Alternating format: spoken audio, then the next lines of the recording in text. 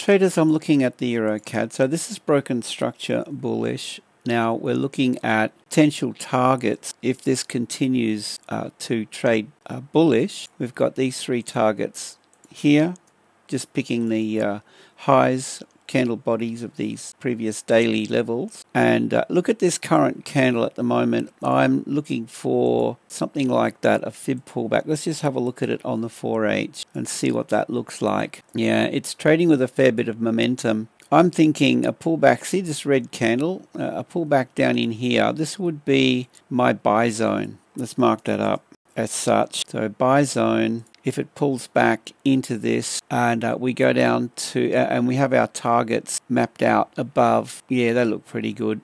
We've got a 30-minute chart, and it's a simple matter of waiting for this. Now, look, the thing with this is there is an imbalance down in here that could be a target for this to pull back into. So you want to watch that. Let's just have a look at this on the 4-hour again. Yeah, okay, that's a 30-minute imbalance, but we could stretch this out. That's a 4-hour imbalance. We're looking at the high on the candle to the left and the candle right, the low. So 4-hour imbalance, midway down into this imbalance, could be a target.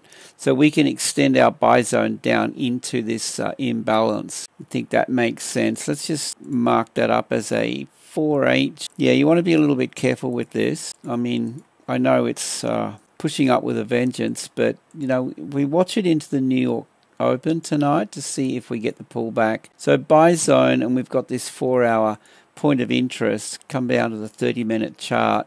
Alright, so our Fibonacci, if we grab the Fibonacci from this low point to the high point, see the 50% on the fib? Right, that's my point of interest right there. So I'm looking for that. So if we get a bit of a pullback down in here, and that could be a play, guys. So I'm looking for that. In fact, let's just be a bit more precise with this. Just grab the path tool again. So I'm wanting it to trade back down, and then I want it to range, fake out, shake out, displacement, retest, break of market structure, retest of the range high. Okay, so something like that. Buy zone.